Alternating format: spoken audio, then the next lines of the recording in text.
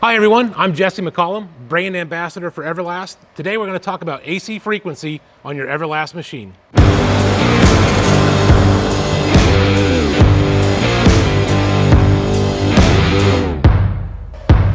Alright, so before we run any beads, let's take a look at what frequency actually is.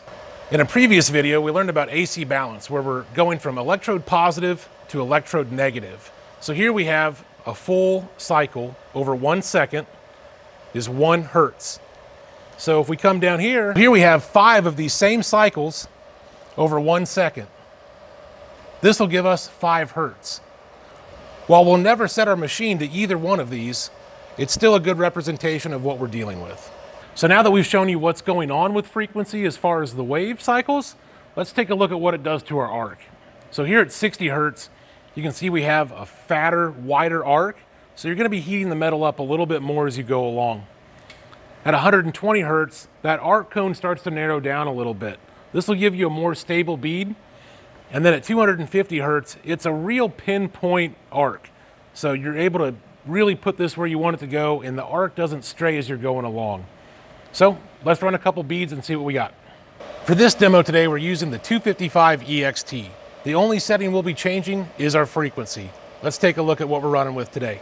We're 100 amps. Frequency is at 60 Hertz, which is our standard output for like a transformer machine. It's also the standard when you turn your machine on. We're running 35% balance, no downslope, minimum end amps, 10 seconds post flow, 0.4 seconds pre-flow, 35 start amps. Here we are running 60 Hertz. If you're used to running a transformer machine, this is probably a view you're pretty used to.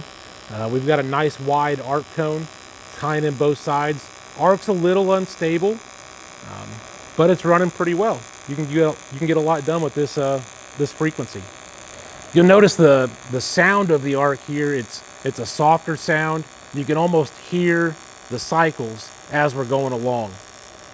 As we move up, this sound's going to become a lot more harsh and a lot higher pitched. Here's our run we just made at 60 Hertz. You see we got a nice shiny bead. Little less definition than I generally like to have. At 60 Hertz, it's a nice soft arc. You got a nice wide arc cone. So as we go up, we'll hear a little harsher noise out of the arc, but we'll also get a little more definition as the puddle freezes faster as we move along. So now that we've made a run at 60 Hertz, we're gonna jump up to 120 Hertz and make another run. So what we see here is the arc's gonna be a lot more stable. It's not trying to jump back and forth between the sides of the plate. And we're getting a little more puddle definition as the puddle freezes faster than it did at 60. So you're also gonna notice we get a much higher pitch out of this weld, and that's because we've got twice as many cycles per second going.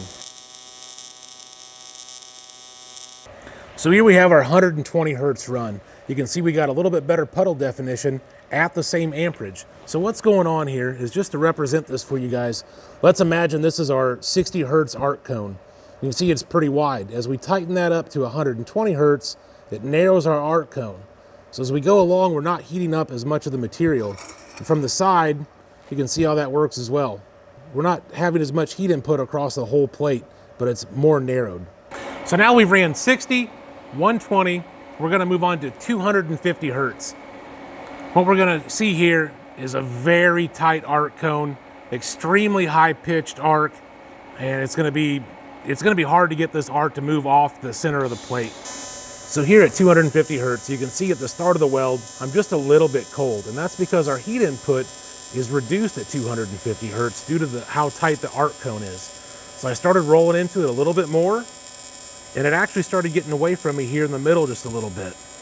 I started backing out, and you can see we started catching back up, and actually got a little cold as we got to the end. So for me, I think running a very high frequency can sometimes be a little harder due to the diminished heat input and how big of an effect that has as you go along the joint. All right, we just got done making our pass at 250 Hertz. We see here at the start of the weld, I was trying to run all 3 of these at about the same amount of pedal, so around 85, 90 amps. You see here at the start, I was a little bit cold. I started rolling into the pedal, probably around 90 amps here. It got a little hot, and then as I started going along, it got too hot. I backed out, and we got cold again. So for me, if you run a really high frequency like this, it can almost be harder to run than a lower frequency because your heat input is so little, it's so concentrated that it heats up that spot so much that when you back off, it does the same thing. It cools that area really fast because you weren't having that heat go forward. So I think a higher Hertz can sometimes be harder to run on a joint like this. So here we have all three runs, 60, 120, 250 Hertz. Now, generally, they all look pretty much the same, and that's because I'm adjusting not only how much filler I'm adding, but how much amperage I'm giving it with the pedal and my travel speed. So let's start here at 60 Hertz real quick. So here we have 60 Hertz. At 60 Hertz, you have a real wide arc cone. And with how wide that arc is, it's almost preheating as you go along. So it can be really helpful when you have thick material, just because you have so much more heat input. Generally, I'll run 120 Hertz on most of my parts, but if I jump on something thick, like thick cast or a thick machine part, sometimes I'll drop my frequency down a little bit just to give me a little more heat input and help it really melt in.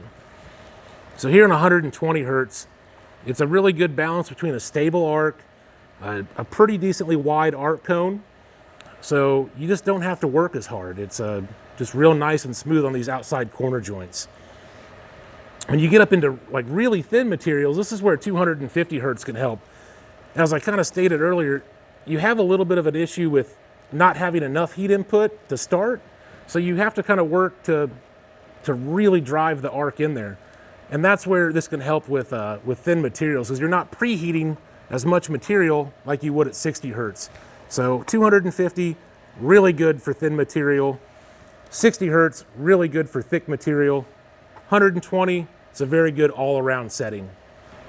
I'm Jesse McCollum, Everlast Ambassador. You can follow me on Instagram at mccollum.weldfab. Don't forget to like and subscribe. Weld mean, weld green.